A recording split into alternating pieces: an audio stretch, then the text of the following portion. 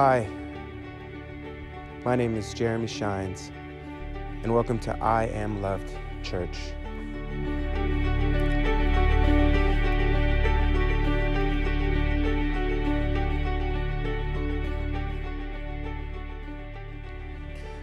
Wow, I don't know if you can tell, but it's snowing and it's a Sunday, 2019. First time I've seen snow this year, I believe, unless it was when we came out of last year. Very interesting. And this morning, actually, at the, what was it called? Lion Fred Baldini Park. I'm supposed to be preaching as well. So thanks, Lord. That's okay. Anyways, what is the message today? The message is read the Bible. The message is love each other. Look at the Bible, hopefully, as I look at it, in most context. Literally, Jesus, God is commanding us to live this way. As Paul states, even in not Old Testament, but in New Testament, he wants us to live a holy and blameless life. He wants us to not serve our masters wherever you work as you serve each other, because when they're not looking, you're not probably going to do the right thing. But he wants us to serve reverently as if we're serving God himself. He wants us to love each other reverently as if we're loving Jesus himself. And respect each other as if we're respecting the Lord himself. Here's one of my ones I've always wanted to preach on, but I just never got around to it. And the verse goes something like this. It's in the Gospels, or the parable, which is in the Gospels. To the least of these you've done to me. And basically, it's a sayings and riddles, basically Jesus saying, if you've treated anyone wrong, you've treated me wrong. If you've lusted after anyone, stolen anything that's a sin, you've done it to me. If you've done anything good, you've done it to me. So it's this idea of, wow, that's perfection, right? And he says, I will pay you back in full. Dang. He says, what you sow is what you reap. You may not sow it exactly. You may not get it back exactly the way you sowed it, but you will get it back. And he says, anyone who keeps watch for the Lord's coming, I will come in an hour that you don't know. Dang, that's intense. Who could live like this? Certainly not us, especially with our baggage and our past. But thank God for his mercy and his forgiveness, and most importantly, his Holy Spirit. They're all wrapped up in one thing. But that's what's amazing about his grace, is though you were a sinner, though you still are going to sin, he allows you, he doesn't punish you for the things that you don't know. He punishes you for the things that you do know. So the non-believers, they're being punished in a way that everyone's being punished, whether they know the law or whether they don't. But God shows grace to everyone. Everyone has grace, some form of grace. The fact you woke up today is God's grace. Even if you're a non-believer, the fact that your brain works and everything, and you can feel, touch, taste, sense, you're still here. God still is giving you a chance to repent and come to him and to surrender your life to him. That's his grace. Because once you die, it's all over. You either are in heaven or you're not, which is, you already know. So, and we will be judged by everything that we do here on earth. I don't believe personally that you'll be judged for the things that you repented for. I believe you'll be judged for the things that you didn't, and you'll be judged by all your deeds, everything you've done. I don't, because he says, as far as the east is from the west is as far as I've cast your sins away. So I believe it's very important to repent every day, because we're constantly sinning every day, and to constantly be in the Word of God to know what pleases the Lord and what doesn't please the Lord. Because it's easy to please each other because we don't see each other all the time. And plus, what one may think is right, which is actually wrong. So it's important not to follow each other, but to follow the Holy Spirit and where He wants us to go and what He wants us to do, and to do it. I didn't know this, but, not something that I wanted to pay attention to, but the Lord revealed to me something interesting. It was profound. It was like I thought something negative, and I felt conviction from the Spirit saying, you need to repent. You need to not think that way. And I was like, oh my gosh. He's paying attention to your thoughts. Everything that you think will be held at Judgment Day. Everything. That's intense. That's perfection. Man, we judge each other by the mere appearances of things. You have a big house, you have nice cars, you have children, you're living good life pretty good. But God looks at the heart, and He looks at what people don't see all the time. What do you do when people don't see you? What are you thinking all the time? And that's pretty intense, if you ask me. All the time, everything I think, everything that when people don't see me, God is watching me. If that's not fear, then I don't know what is. Because that's a healthy fear. He wants you to fear Him, not man. He wants you to actually love people, not say you love them, not pretend that you love people. He actually wants you to love them. He actually wants you to forgive them. If you forgive someone, you don't not just talk about what they've done to you. You don't even remember it. Because He says love remembers no wrongs. So if you remember sin, it's because you haven't really forgiven that person. If you remember your own sin, it's because you haven't really been forgiven by God. Because as far as the east is from the west, which He's basically saying eternity, is as far as I've cast your sins away.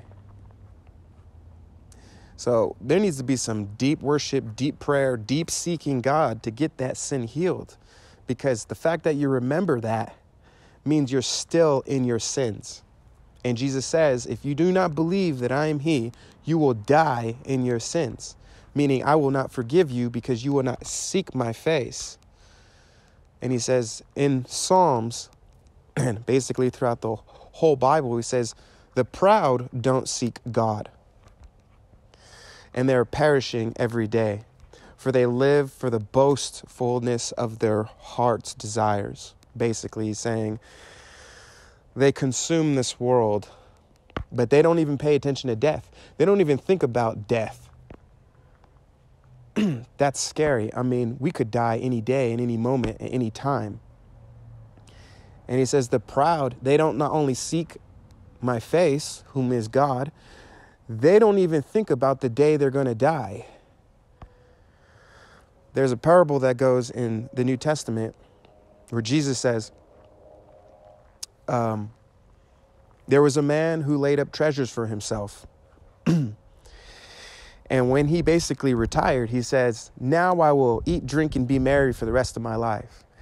And God comes to him and He says, you fool, you've laid up treasures here on earth, and today I desire your soul. Don't lay treasures up in this world. Follow the Holy Spirit and do what you're called to do. You're called to bring people to Christ, because this world is passing away along with its desires. There's a new desire every day. New cars, new fashions and clothings, and everything is new every day. And it's dying, and people are dying every day. So the important thing is, to the least of these you've done to me. Every time I think of something negative, even if it's against a person or myself, I pray against that. He says, hold every thought captive and bring it into the obedience of Christ. For the imagination of man is evil and vain and proud. Every time I think of something that the Holy Spirit tells me, repent. pray, even for my enemies, even for the people that I want to freaking murder. He says, pray for them. That's hard. But the Holy Spirit has given us power to humble ourselves. Now listen to this. Power isn't in authority. Authority is in humility. And humility is where true power is. And that is where the Lord wants to meet us. And that is where the Lord lives. You have to pray for your enemies. Literally. Oh, I pray for them. I pray, Father, not a vain prayer, but an actual genuine prayer that you want to see healing in their life. I have people disrespecting me all day. And God says, the grace that I've given you to undergo this, to take the beatings that they're giving you with their lips, their looks, their eyes, I've given you this grace so you can love them, so you can show who I am to the people that don't know me. Because realistically, when Jesus died on the cross, he says, forgive them, Father, for they do not know what they do. They don't know what they do. When Adam ate that fruit, the imagination went off. The fact that you are a reason and you like to reason everything shows that you're in sin. You're in sin because you're not stable. Your thoughts are all over the place like a wild bush. But Jesus wants to come in and clean that bush. He wants to prune off all the bad things, and he wants to make that tree that you are fruitful. Don't believe everything that you hear and everything that you see. Easier said than done. And don't listen to everything, because not everything is good for you. Or don't focus on the negative things. He constantly says, seek my face. Above all else, seek Jesus. Seek him in everything you do. For the wise people, here's an interesting thing, and I know some of you have heard it. The wise men, when they saw the Star of Bethlehem, where the Messiah was going to be born, the wise men sought Jesus. Wise men still seek Jesus. Seek Jesus every day. Every day. Lay your life down. Don't look for the things in this world or your desires, because the heart is evil. Seek Jesus in all that you do and everything that you think. Know that God is watching you. He's watching you not only in your physical all the time. He's watching you in your spiritual. What are you thinking? Everything. God wants an intimate relationship with you, and he wants you to live very fruitful and very healthy, not just in this world, because he will provide for the physical, but he first is more worried about your spiritual body. He's worried about your mind. He's worried about your heart. He's worried about everything that you go through, your soul. That's the salvation, your soul. I remember I found myself in many bars drinking, thinking that was going to fill me up. No, it filled up my tummy, and it made me vomit a lot. Not every night, but you get the idea. But the point is, I thought it was going to satisfy my soul. And I sought many things in this world thinking that they're going to satisfy. Maybe if I buy a brand new this, maybe if I get this, maybe if I get a lot of people to like me, maybe if I do this, maybe if I do that. And none of them, if anything, they left me drained and tired and exhausted. And I would do these things and no one would appreciate me. But I tell you, if you seek God, he says, those who seek me and they know they are poor. The poor seek Jesus every day through his word. Do you want to have a relationship through a third party or a fourth party or fifth party? Basically like 5 people down the line, and then you talk to 5 people about this one person. What is that one person like? And it's like that game telephone where they whisper in each other's ears. There's a big circle. By the time it gets around, they finally the message is relayed, but the message has changed. Jesus doesn't want that relationship with you. It's not that those things aren't true, some of those things that people tell you about God, but Jesus wants a personal relationship with you. He wants you to have a one-on-one encounter with him. And one of the ways we could do that is by reading the Bible. I consider it like being a Wi-Fi signal, such as when you're trying to tune into a Wi-Fi signal, you have to go and you have to find the address bar, And if you don't know what address bar it is, you're going to get a bunch of other places to tune into. And that's why we don't have a good life, because we're tuning into the wrong address bar. It's great to have pastors. Pastors are great. They're there to relay information to his people, because realistically, God can just show up and appear. But the thing about this Creator is He loves to use us because we're His children. I like to see my child do the right thing. It's amazing me, and it grieves me when I see my children doing the wrong thing. But I want them to do it within their own free will that I've given them. I don't want to force them to do it all the time. I want to just see it when they just do it. I saw my daughter just cleaning on her own. It was just amazing. I was like, it was just the greatest thing I've ever seen, pretty much. So that's how God is with us. He wants us to do it, not because, yes, He tells us to, but because we want to, not because we have to. And some of us ministers, we think that we have to do things because we are put in this position, when that's not the truth. Jesus doesn't want you to have a burden. He doesn't want you to have any burden. And the fact that you're treating ministry like a burden shows that you're falling away from Christ. Because everything that God gives us is free. I remember this amazing moment this week where Jesus just anointed me like crazy with just grace, just pouring out. Just, wow, I felt I was going to melt on the spot and just start crying. And I'm just trying to keep it together. And suddenly this person comes through the line and they start being really rude. Let's just say that much. I don't even remember who it was or what happened. I just remember there was something like that happened because of the anointing. That's what I do remember, the good. Remember the good. Cling to it. Hold to it. So this person comes through the line and they're just being rude, terrible.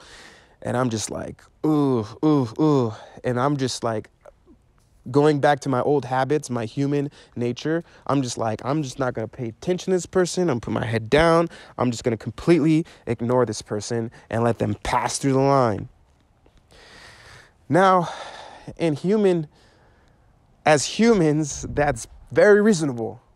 But as God's servant, that's not how He wants it to be. At least maybe certain situations, I don't know every situation, but at least in this situation, He didn't want me to do it.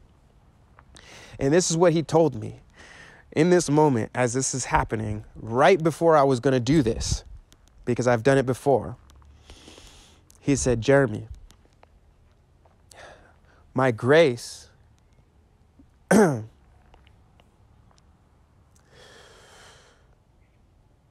it's not for you.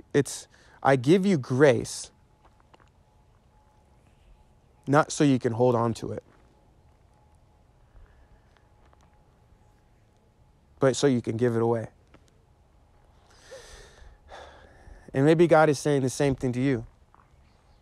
I've given you what you have in your life, not so you can hold on to it, but so that you can bless someone. And that's what He says, my grace is sufficient in this moment. In your moment of trouble or trial, my grace is sufficient. It's enough. It's exactly what you need. You have right now, as you will always have from the day that you die, everything that you need. The thing is, are you going to use it?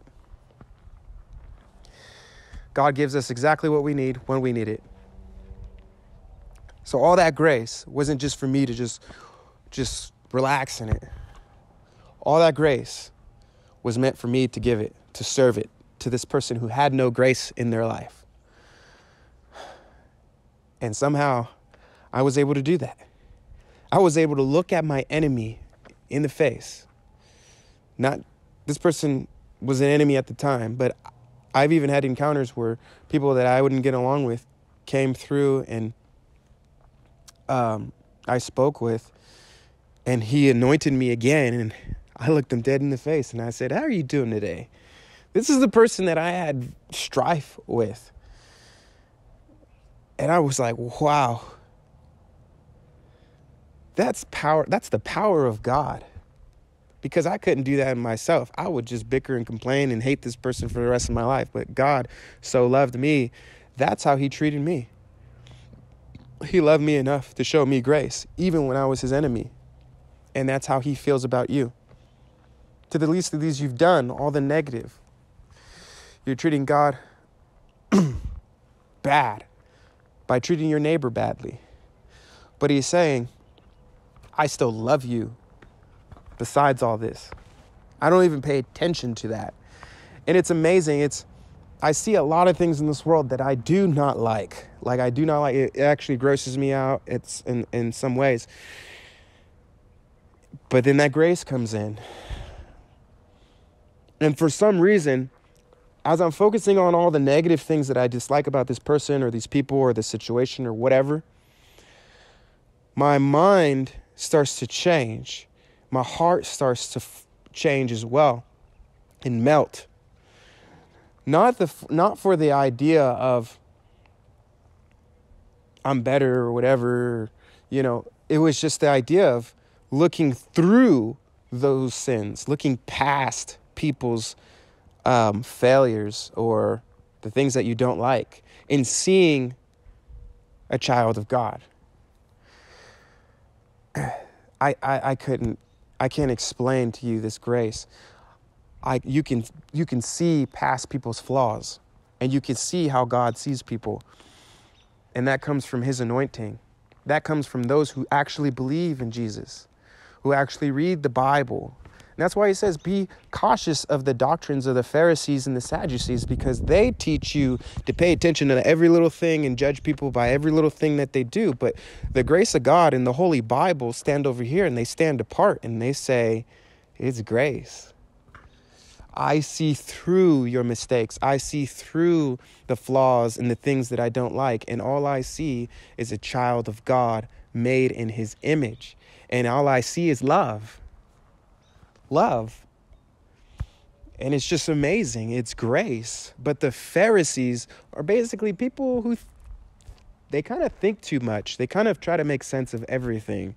Why do you do this? And it's not for good. You definitely can tell.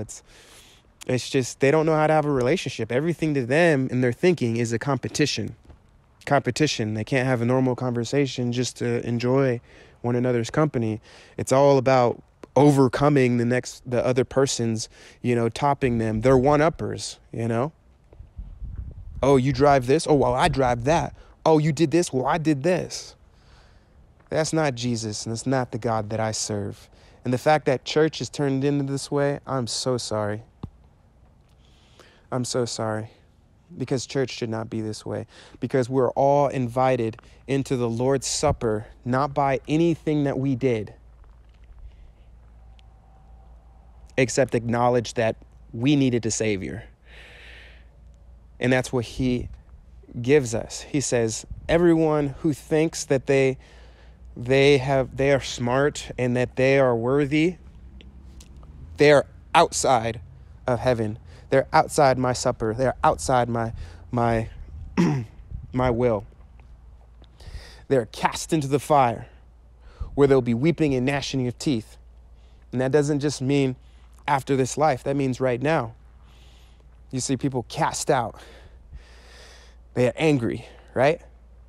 That means the Holy Spirit is not over their life. They're striving after one another. They're bitter. Their jokes are foul. Everything that they do is completely bad. Don't get me wrong. People who are saved are bad just as much. But we know we're bad. We're not in denial that we're bad. We actually know that we're bad. We know that we're evil. We know we need a Savior. And we repent for our sins. And that's the punctuation to this sermon. Repent. Every day, repent. You need to repent of something every day. There's no ifs, ands, or buts. It's a promise. And that's what the word says. Repent every day. Repent. Repent to the day you die, because you're always sinning in God's eyes in some way or manner. And he'll reveal to you what you've done.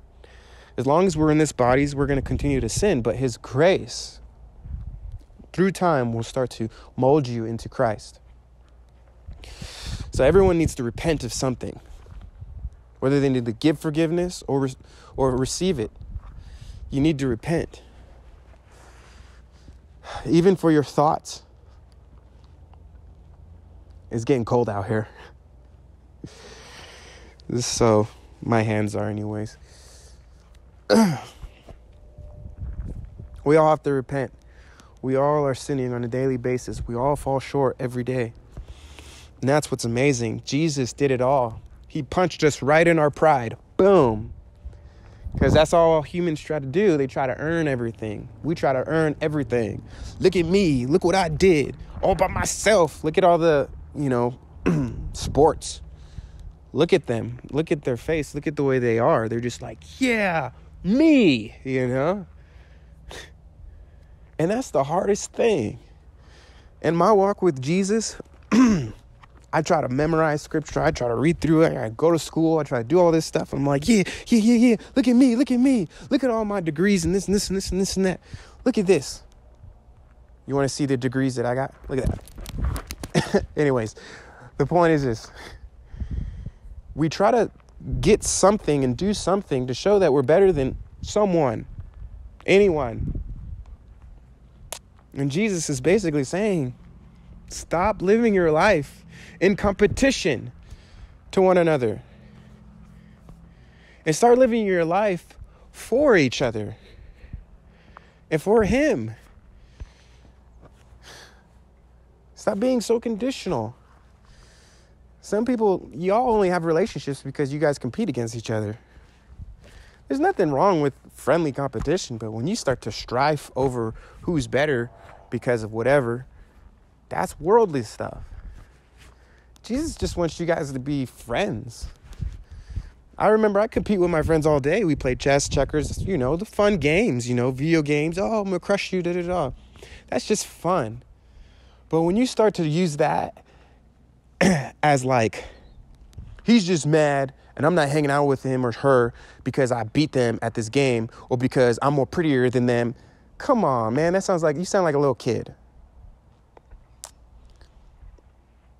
Because at the end of the day, you guys should he wants his children to get along. How my heart melts when my children get along. When I see my daughter just playing with Lily, Joy playing with Lily, and she's just so nice and just like, oh yeah, I want to help you and stuff. That's awesome. I don't want to see them wearing, never mind, let me not get into that. But I don't want to see them bickering and fighting. If they're just doing it competitively and having fun, sure. But I don't want their bond to break just because of something dumb. And that's the way some of you guys in church have turned into. You compete against who's more holy and who's more righteous, and you forget the truth.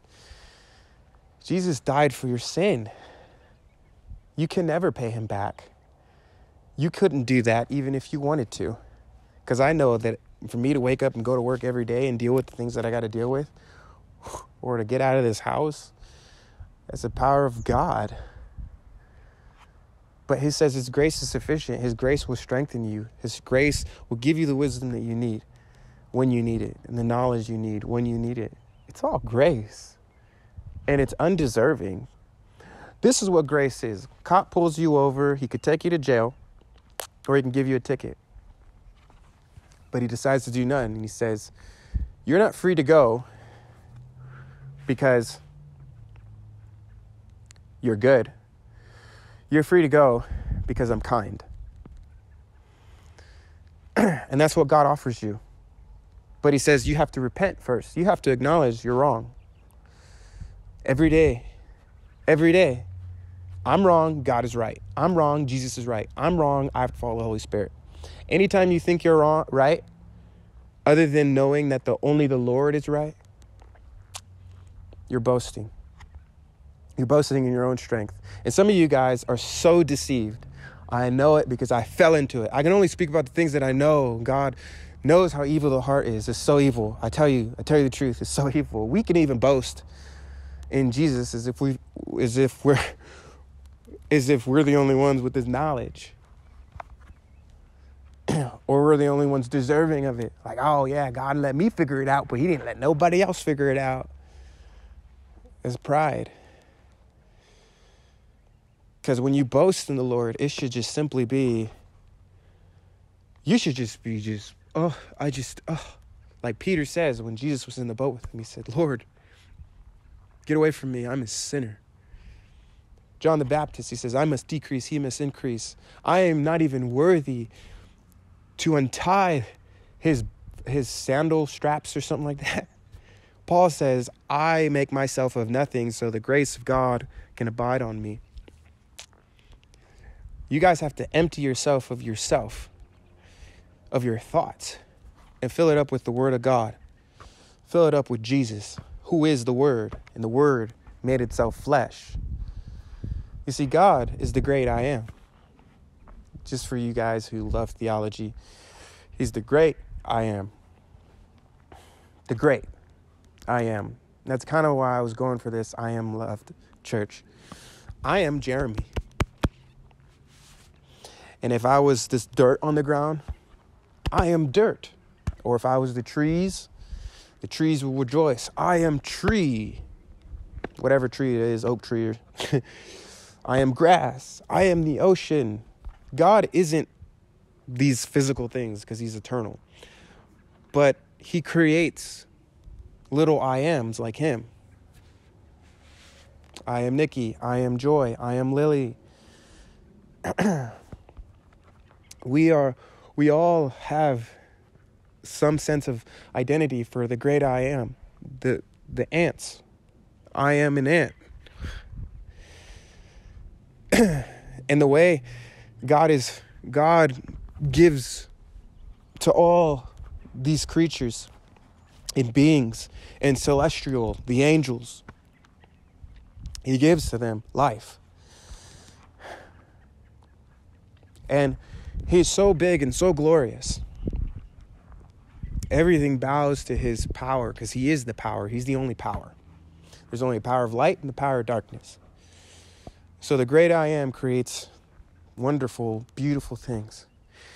But I could not conceive or understand or reason how grand he is. And if I was like an ant, I could not rationalize what he's like. What? Like, look it, So he makes himself into an ant. And now I can talk to another human being, or an ant can talk to another ant. A dog can talk to another dog, and I believe so, right? And cats can talk to cats, and dolphins can talk to dolphins. The birds can talk to the birds. So there's languages. They're all languages. And they all talk to God. Isn't that amazing? That's amazing, right? I wasn't even expecting that one. We all talk to God. The birds, where do we find the food for today? Where do we travel? Where do we go? They always know where to go. Isn't that interesting? Even the ants, if you look around, look at creation, the way he's designed. They all know where to go, where to find their fruit, where to find and do things. That's just amazing, isn't it? And they all have their own language to him. And that's why God made himself in the form of Jesus. We couldn't understand God because he's too big. So he made himself into Jesus, so now we can talk to him. The Bible is a foundational thing. God is eternal. We read the book from the front to beginning, or in pages, certain pages or chapters to chapters. But God is eternal. The Bible isn't for us to teach God, as some of you may think, or try to understand, or reason him. He's beyond reason. The Bible isn't for us, isn't for God, it's for us. It's for help us understand who he is. That's what it's for. I hear birds chirping every morning. He knows how to take care of the birds. He knows how to take care of the trees. The trees grow on time. He knows when to make it snow. Surely if he can take care of these things, then he can definitely take care of us. The sun comes up every day. The stars and the moon, they don't fall out of line. So that's basically all I got for you guys. Trust in the Lord. He's the Lord. I don't even know how to describe him. It's like if God, whom is Jesus, God made himself in the form of Jesus. He's all grace. He's not affected by anything that is evil. He's all light. There's no darkness in him. Jesus is our way to understand who God is like. But God is bigger than we will ever understand. Every time I read the Bible, I get something new. Wow, didn't see that. And that's the way he wants us to live with him. He wants to surprise us and show us his beauty and how amazing he is and how unconditional and how loving he is. But it's hard in this world. We're always competing against each other. But deep down inside, we're all broken. And we need some healing, and we need a Savior. And Jesus wants to be your Savior, your healer, your Redeemer, your friend, your father, your mother, if you hadn't had one. He wants to be anything and everything that you hadn't have. He wants to fill every space up in your heart, because there's some spaces and some doors in your heart that you've closed. You've closed them because you realize that I can't get it from this person or that.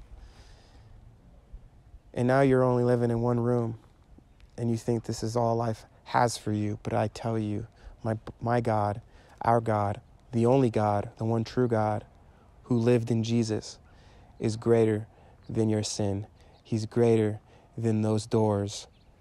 He's greater than the opinions of this world and all the negativity that you'll ever face. And he loves you, and he died for you, even if it was just for you. He was on that cross crying and weeping, not for himself. He was on that cross crying and weeping for you. He was in pain and in agony, not because of how they brutalized him and stripped him bare and embarrassed him. That was you.